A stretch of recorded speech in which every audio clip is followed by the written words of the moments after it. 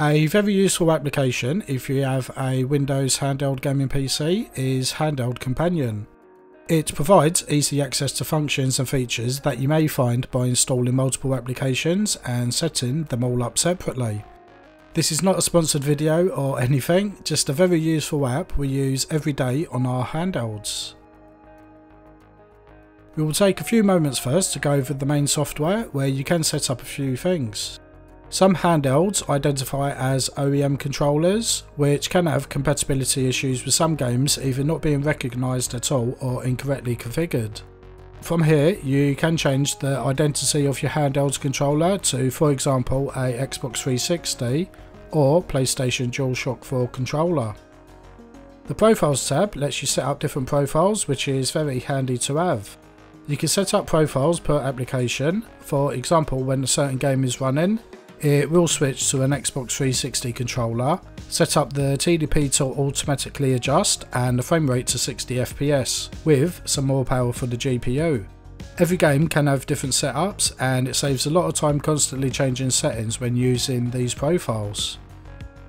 The overlay is an on-screen display of performance metrics showing varying levels of CPU, GPU, TDP and battery information. This is useful for benchmarking or simply setting up your game for the best graphics levels to run at 60 FPS for example. You can change the position of the data on the screen, the size and the colours amongst others. The hotkey settings allows you to configure a variety of different button combinations to perform various functions. The most basic is setting up a key to bring up the overlay, but you can have a virtual trackpad like the Steam Deck and 3D controller overlay, as well as switching TDP for example. For handhelds like the AYA NEO 2S, this is great as there's 4 custom buttons which can be easily used. Whilst you are in a game or emulator, if you have enabled the performance metrics display, you will see them on the screen. Pressing the overlay hotkey will bring up a side panel with 4 icons for the settings, power, profile and task manager. The power icon gets you quick access to a bunch of commonly used functions such as the detail level of the performance metrics, changing the display resolution, fan settings and power mode. The most useful is the profile icon where you can adjust various power related settings. From here you can limit the frame rate and TDP limit, or have it running automatically adjusting levels based on demand, as well as adjusting the CPU and GPU power balance. The auto TDP is especially useful for saving battery life, as we will show. For example, we are playing Forza Horizon 5 and the frame rate is around 90 plus FPS and the TDP around 28 watts. We don't really need to go above 60 FPS. The TDP is set too high and is wasting battery life. By enabling the automatic TDP and setting the frame rate to 60, the game will now target a 60 FPS rate and automatically adjust the power demand based on that. We can now see the TDP is around 11 watts compared to around 28 previously. It's not 100% perfect and you may see some dips below 60 now and again, but it's often barely noticeable unless you have the FPS counter on the screen. The game does need to be configured to run above 60 FPS beforehand. It won't magically make everything run at the best graphics at 60 FPS, that's not possible, but by spending a little time setting the graphics up, you can get great results and save some battery life.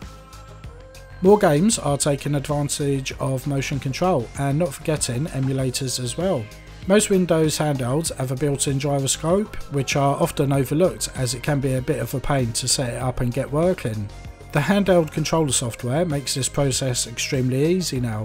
We will use the Yuzu emulator as an example.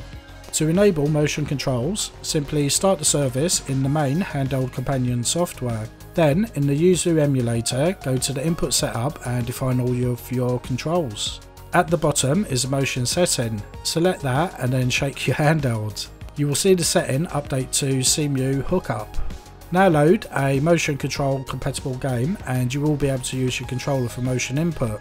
If it's not working, check the game settings in case you need to enable it. You may need to tweak the settings to get motion input to your preference, but it works well overall. There are guides on the homepage for setting up different compatible emulators. So that's our brief overview of Handheld Companion. For us, it's a great time saver as it has everything we need in one easy to use, install and use package. There's minimal setting up and it gives us fast access to performance metrics, easy TDP changing, display settings and more that we don't use but you might. You can learn more about it on the GitHub page linked in the description. If you have a Windows handheld gaming PC, then we highly recommend giving it an install and you probably won't be able to live without it. If you have not got a handheld gaming PC yet, why not take a look at our selection of the latest models from GPD, AYA NEO and ONEXPLAYER at DroiX.co.uk and DroiX.net for worldwide orders. Thanks for watching, don't forget to subscribe and like, and we hope to see you back in our next video.